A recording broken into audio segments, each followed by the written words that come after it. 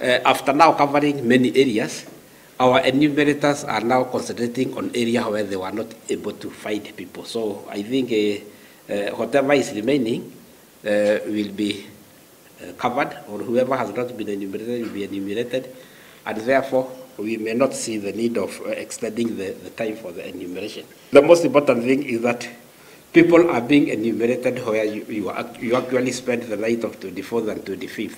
So even though you are in which county, you will be captured, you will be asked where you actually spend the night during that period.